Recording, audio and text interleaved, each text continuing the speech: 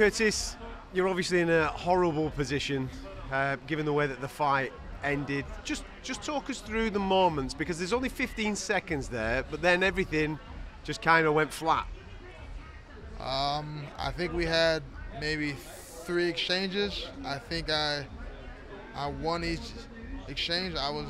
My timing was getting better and better each exchange, and I could feel like I would have been able to find the knockout on the feet. In my head, that whole first round, I wasn't going to wrestle.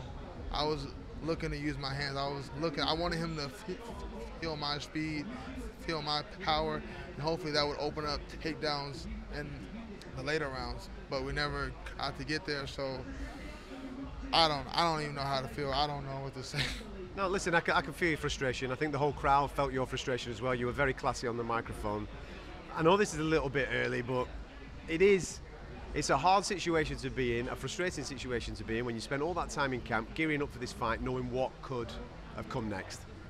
Yeah, I guess it wasn't a total waste of time, because I get to hold on to my ranking, which is important. I get the money, which is also important.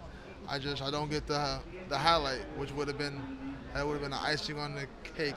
Highlight finish, first, second round on the feet. I would have opened a lot of eyes. I would have got a lot of Instagram followers. It helps with sponsors. All that matters, and now I don't get to reap those benefits. But there's not much we can really do about it now. It happened, so hopefully it doesn't happen in the next fight. Absolutely. Listen, the good thing for you is that you're fresh, and therefore, when would you look to get back into the octagon? I'm waiting on Blaydes and Khan. I'm not looking to fight anyone below me just to get in a fight. I'm too close to the top 5. I'm waiting on those guys. So whenever they're ready, I'll be ready. And what did you make of the London atmosphere this evening? It's what I expected. I heard a lot of, I'm not going to repeat what I heard. I heard some mean stuff, but that's what I expected, and it's all love. It's cool.